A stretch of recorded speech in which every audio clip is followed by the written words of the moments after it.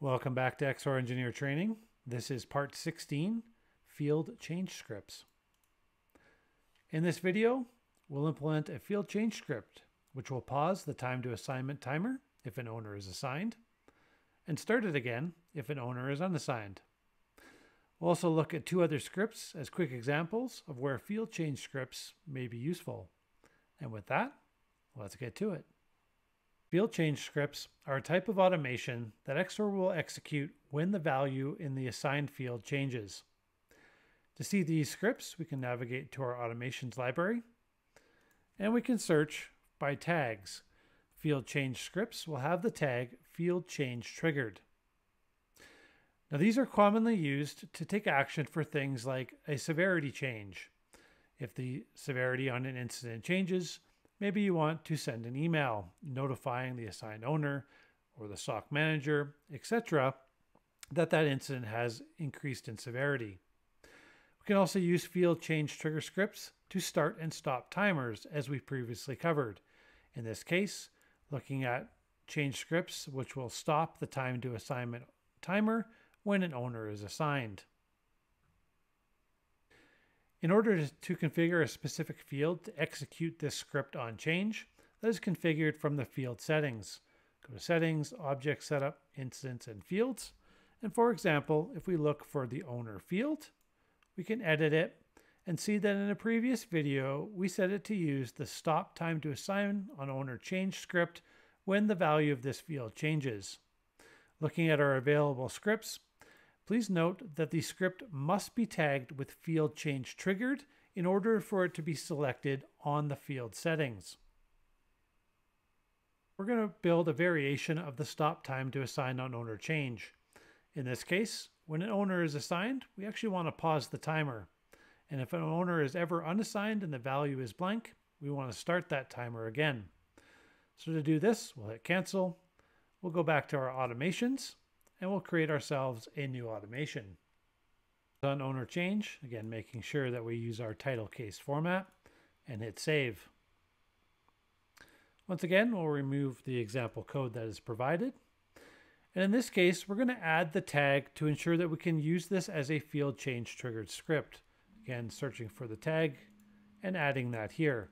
This will make our script available to us on the incident field configuration to be used as a field change trigger script. Differ from standard automations in a few ways. Firstly, we don't need to define any arguments or outputs as part of this script. XSOAR will actually natively pass various arguments into this when the script is triggered. To demonstrate, we'll go back to our script helper, we'll search for args, and we'll print the arguments that are passed into this script when it executes. You can add the print statement and hit save. And then we could go configure our owner field to use this specific script. Configuration for our owner field. We can select from the drop-down and see that our new script is available to be picked because we tagged it as such. We can select the script and hit save. Then we can go test it from within an incident to see what it does. Configure our script simply by changing the owner field. In this case, we'll assign our incident to James Bond. And then we'll check our war room. We can see that because we're printing out the arguments, those were printed out. We didn't define any of these as part of our script. XSOAR automatically passed them in. They include things like the name of the field under CLI name, as well as the new value for the field and the old value for the field. Repeating this test, we can reassign our incident from James to Eve, refer back to our war room, and see the same thing. In this case, the new value is Eve Moneypenny, and the old value is James Bond. For field change trigger scripts, these arguments are automatically passed to the script. We don't need to define them. And we can view all the arguments that are defined on the XSOAR admin site. Referencing the XSOAR admin guide for field trigger scripts, we can see the available arguments that are automatically passed into our scripts when we tag it as a field change triggered script. Most importantly, we need things like the new value of the field, the old value of the field, and we can even reference things like the user who triggered the actual script. Let's go back to our automation and take a look at how some of these present by adding them into our script. Back in our script, we'll just use our print command to print the old, the new, and even the user argument that's being automatically passed in.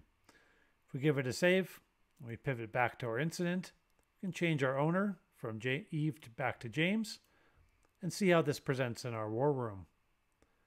Going back, you can see that we print out the old, which was Eve, the new, which was James, and then the user object, which contains all of the information about the user, such as the user who executed it. In this case, we're operating as the admin user, the roles for that particular user, and so on.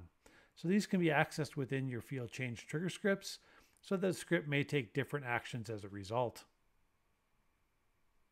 Now, most commonly with our field change trigger scripts, we're going to be operating based on the old value and the new value that's coming in. To save time, we've already pre-built our script, but let's walk through it. For this particular script, we'll be using the old and new arguments to determine which actions the script takes. In the first block, if the owner was no one and is now someone, then we will ask the script to run the execute command to execute the pause timer built-in command, and the timer field we wish to take action upon is the time to assignment. We can see the usage of the pause timer built-in command from our script helper. Next, we wish to start the remediation SLA timer, as we now have an owner assigned. The next block is the reverse. If the owner was someone and the owner was set to no one, then we wish to pause the remediation SLA timer and we'll start the time to assignment timer. Remember from our video on timers that in order to start a timer again, it must be paused and not stopped. So in this way, we can track the total times that the incident remains in an unassigned state and the time that the incident is worked once an analyst is assigned. We can save our field change trigger script and we can test this on our incident. Returning to our incident, we can give this a test. In this case, we can unassign James as the owner of this incident. If we take a look at our war room, we can see that the remediation SLA was indeed paused and the time to assignment was started again. If we assign this incident now to Eve, we should see the opposite take effect. In this case, the remediation SLA is now started and time to assignment has been paused. We can test one more time, this time assigning from Eve to James. And in this case, noting that our script does not take any action as the owners have not been blanked out. Now remember, when pausing timers, that timers will all stop when the incident is closed. So the action of us pausing these timers to track these different metrics won't matter once the incident itself gets closed. Before we wrap this video, let's look at a pair of other example scripts that we can use within XSOAR to take action on field change. First one validates the new entry using Regex.